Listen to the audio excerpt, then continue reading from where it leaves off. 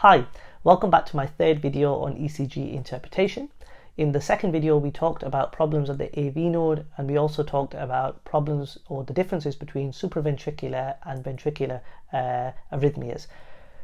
We're going to continue on that theme. We're going to talk about abnormal rhythms. We're going to start off talking about ventricular tachycardia. We're going to talk about atrial and ventricular fibrillation, and then we're going to talk about problems within the complex itself, so either the P, QRS or T segment.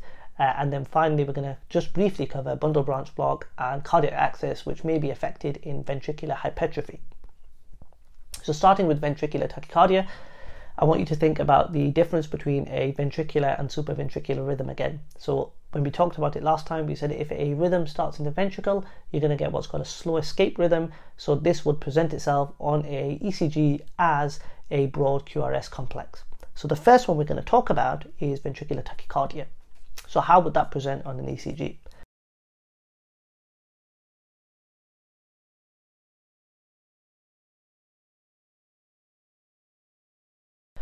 So because it's a tachycardia, it's fast and sustained, and because it's ventricular, it's going to be broad, so the QRS complex is going to be broad. So what happens in ventricular tachycardia is you've got a broad QRS complex which is regular and it's fast. As you can see, it's very fast, but it's also very tidy. It's repeating itself very regularly. Then we're going to move on to talk about fibrillation. So fibrillation is different to a lot of the abnormalities that we've already discussed. All the abnormalities that we've discussed so far, the muscle fibers are contracting synchronously, whereas the difference between fibrillation is the muscles stop contracting synchronously and they're contracting asynchronously. So they're actually contracting at their own independent rate. Now, the problem with that is you don't get sustained contraction of either the atria or the ventricle. So it's like thinking of a bag of worms. If you have a bag of worms and they're all moving around, then that's essentially what a fibrillating heart would demonstrate. So we're going to start with ventricular tachycardia. The reason why ventricular fibrillation is incompatible with life. So if the ventricles are fibrillating, you're not getting blood around your body, you're not going to have a pulse, and it's something which will form part of a shockable algorithm in a rhesus scenario. This is how it presents. The difference between, say, ventricular tachycardia and ventricular fibrillation is, as you can see, it's very fuzzy. There's no coordinated activity. It's not like a fast and regular repeated rhythm like the the ventricular tachycardia was. Then moving on to atrial fibrillation. So atrial fibrillation is really, really important. The reason why atrial fibrillation is so important, it's the atrial fibers are independently contracting. That can be a huge problem, especially for morbidity and mortality, because it has a huge risk of thromboembolic events such as stroke. So recognizing AF is really important. In departments that I've worked with recently, we actually have some wearable technology devices where they're rolling them out in different A&Es, where we're looking at testing patients for AF to see if we can improve how many AF presentations that we can pick up and how early we can pick them up.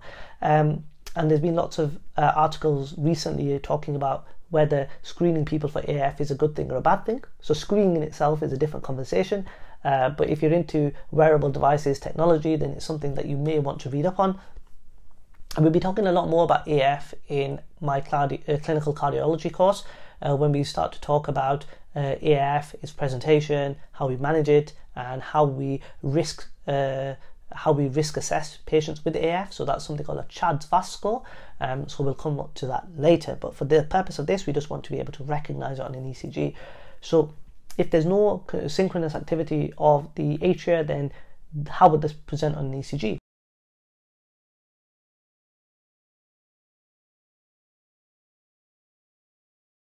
So the first thing is we will see no P waves. We'll see a very irregular baseline. And the second thing is, if we're having lots of different impulses, so the AV nodes constantly being bombarded, then only a few of these are going to go down to the ventricles. And they're going to go down at an irregular rate as well. So yes, you'll get impulses going down to the ventricles, but they're not going to have that sustained regularity about them. So you're going to have a very irregular rhythm. So characteristically, AF will present itself as irregularly irregular. So as you can see on this rhythm, you've got an R wave there, an R wave there, an R wave there, an R wave here. They're all different lengths.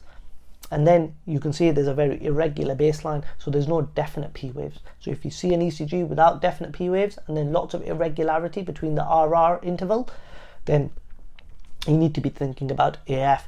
The other thing to remember with this is that with this patient or with this ECG, if you want to use a very kind of interesting way of looking at it, I think most doctors use this, is take a scrap piece of paper and just mark those R waves, move it across 2 or 3 complexes, and you'll see that there's no regularity between the rhythm. So we've talked about rhythm abnormalities. Just going to briefly summarize it. What you want to do is think about, are P waves present? If not, why not? So is it a presentation like AF? Is every P wave followed by a QRS complex? So say you've got 3 that are followed and then 1 that isn't. Is that a sign of, say, a Morbitz type 1 or a Morbitz type 2?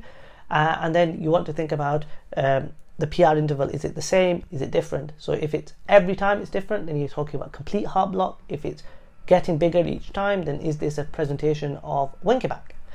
And then you want to talk about ventricular regularity. So are the ventricles contracting at a regular rate or an irregular rate? And then finally, you want to talk about QRS shape. Is the QRS shape stable? So is it less than 0.12 seconds, so less than 3 squares, small squares, or is it big? And if it's big, why is it big? So then you know that there's a problem within the ventricles. So now we're going to talk about abnormalities of the P, QRS, and then T segments. So the P, QRS, T. There's lots of abnormalities that can affect each part of this area or each area, but I'm not going to cover all of them in this video because I think the video will just be far too long. But what I've done is I've talked about all of them on the ECG interpretation blog part 3. So if you want to read more of them, I'll pop a link in the description, so make sure you check that out. In order to finalize this, I'm just going to talk about the important ones. So first of all, abnormalities of the ST segment. The ST segment's really important, especially with patients who present with chest pain. So ST elevation and ST depression are the 2 ways that an abnormal ST segment may present. So a normal ST segment is a flat line between the S wave and the T wave. But if there's a problem, it's going to either go up or go down. Now, if it elevates, it's usually representing one of 2 things. Either an infarction's taken place, or it's representing that there's inflammation. So a presentation like pericarditis. So if there's regular ST elevation in all the leads, then think more about pericarditis, depending on obviously the presentation. And then if it's in certain leads, especially with our 3D visualization of the heart, you're thinking about an ST elevation MI. Depression of the segment is more likely to represent some ischemia, so that's going to present differently. So I'm going to show you 3 representations of this. So this is the normal ST segment. So as you can see, it's a flat line. Then you have ST elevation here, so the S wave jumps up, so that's a presentation of an ST elevation. And then over here, ST depression, more subtle, as you can see, the S and the T kind of drop, and then you get a kind of diagonal line like that rather than a straight line over here. So that's how you want to represent the differences between ST elevation and ST depression. So really important, and that's one of the ones that's an elephant, so once you remember it, you will not forget it. Then we're going to talk about abnormalities of the T wave. So T wave, there's lots of things that cause T wave inversion. So you can get T wave inversion secondary to ischemia, or you can get it secondary to hypertrophy of the ventricular muscle. So it's worth bearing in mind. The difference between T wave is it really depends if the changes are new or old. So if they're new changes, then you need, especially in a chest pain presentation, you need to be thinking about whether this patient's had an MI. If they're old, then there may be chronic changes, so you don't need to be as worried about them. And sometimes they're just normal variants. You can also get T wave tenting. Now T wave tenting is a sign of hyperkalemia. At some point in medical school, you're going to get asked about hyperkalemia and the ECG findings. But the way to remember this is there's lots of different ECG findings, and I've covered them all on the blog, and the link to that is in the description. So the 2 areas that I've purposely missed out for this whole guide were bundle branch block and cardiac axis. Both of these can be present in ventricular problems, so when the heart enlarges. But what I was going to do was just talk to you about them briefly, because sometimes they're important and other times they're not. With cardiac axis, it forms part of the kind of routine reporting of a ECG. So especially if you're doing it to someone with a specialist interest in cardiology, they will want you to comment on the cardiac axis. I rarely comment on the cardiac axis myself, because in the acute phase it doesn't cause too much problem, but I think if for the sake of covering it completely, I think it's important to cover it within the sequence. So bundle branch block is essentially the following. You have your bundle branches here, you have your left bundle there, and you have, sorry, right bundle here, and you have your left bundle here. Now the left bundle separates into two, and the right bundle has one branch. Now if you have a problem with either within the right side of the heart or the left side of the heart, you may have a bundle branch block.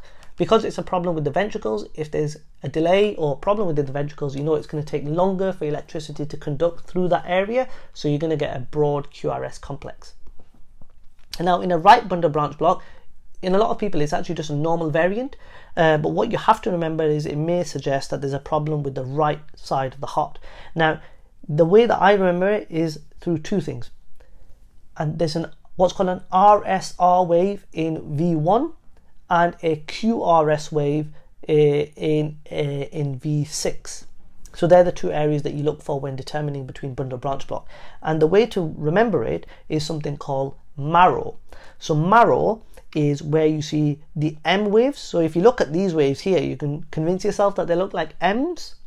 And if you look here, you can kind of convince yourself that if you look at these ones here, you can convince yourself that they look like W's, because you get that dip first and then it goes up, whereas with the M it goes up first.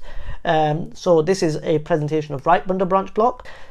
Left bundle, more likely to be a bigger problem, because you've got a problem with the left ventricle, which is in essence more important than the right ventricle. Now if you have a problem with the left ventricle, especially if it's associated with chest pain, it could be a presentation of an MI, and it may require urgent PCI. So be wary of left bundle branch blocks. Left bundle branch block is the opposite. So you get the M in the V6 and you get the W in the V1 area. So this is taught as William. Now trying to find a example of this is actually quite difficult. This is the best one that I could find, and if you look here at V5 you see the M's and V6, and then if you look at kind of V1 you see it goes down, so that's more likely to represent a W. So yeah, it's one of the ways of representing it. Look for a W shape in V1 and then an M shape in V6. So now moving to cardiac axis. Now cardiac axis, as I said, it's something that you just need to know, or need to know how to comment on it, especially if you're presenting an ECG. It's going to form part of the sequence. So I've been umming and ahhing about when was the right time to fit it in, so I think it's the last thing that I'm going to cover in this guide, so I think this is why it's important to fit it in now. So if you have a problem on the right side of your heart, you're going to have a greater pull from the right side of your heart. And if you have a problem with the left side of the heart, then you're going to have a greater pull of electricity from the left side of the heart. So this is how essentially the axis works. And in order to understand the axis, you need to look at two leads. You either look at lead 1 and then you look at lead 3. So what happens is it's all about the R wave. Now, normally speaking, on a normal axis deviation, all of the R waves point up like a normal complex, right? So you have P, then Q, and then R like that, right? And then T. And then in the bottom one, you'll have the same. So you'll have P, then QRS, and then T, right? So they're pointing up like that. Now in a right axis deviation, what will happen is so we're going to say this is lead 1 and then lead 3, not V1 and V3. So in lead 1, you're going to have the R wave pointing down like that, and in lead 3 you're going to have it pointing up. So they're basically pointing towards each other. So because the 1 is at the top and the 3 is at the bottom, if the R waves are pointing towards each other, then that is a right axis deviation. And then if you have a left axis deviation, it's the opposite. In 1 it points up, and in the 3 it points down. So they are leaving each other, so that is left axis deviation. So this one here is right axis, and this one here is left axis deviation. So it's important to know that That's the difference between right and left axis deviation, especially when you're presenting the ECG. So we've covered a lot of information in this tutorial. We covered a lot of information in the two prior to this as well. So hopefully by the end of this, by the end of these 3 videos, you should be able to understand all the different abnormalities that may be present on an ECG. In the final video, we're going to be talking about the sequence on how to approach an ECG. So the sequence is going to be all the way from the P wave down to the rate, talking about the rhythm, and then talking about the different segments and problems that may be present on an ECG. So I shall talk you through that. I'll also create a blog piece on that so that you can follow it and you can have it for your own notes. Thank you very much for listening today, and I hope that you found the 3 videos to be beneficial so far. If you found them interesting, then I'd really encourage you to share them with your peers and colleagues, because that helps spread the work that we're doing at Ask Dr. Sham. And if you have any questions about ECGs, or you feel that I've not covered something properly or in depth, then please let me know.